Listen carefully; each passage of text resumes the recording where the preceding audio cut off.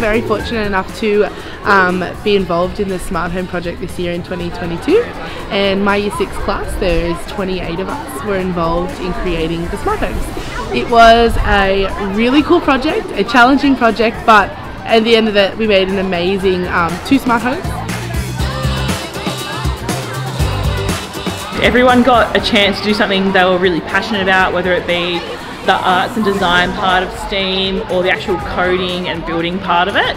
Everyone had their little niche that they were actually really able to excel at and bring something to the group to make it all overall really better. So wonderful, wonderful project.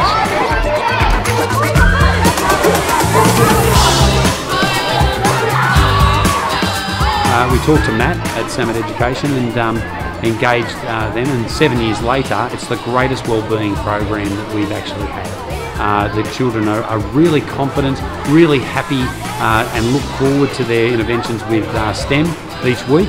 You know, the well-being that we get out of it and the knowledge that they can be very, very creative and you know, seek solutions to greater problems, you know, is very exciting for me as an educator and a principal of the school.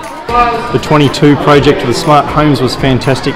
It was done by 40 schools in New South Wales and a great pilot project. If you want your kids to learn design thinking, collaborate within groups, create real world projects, then this project's for you. So sign up now for our 23 Smart City project.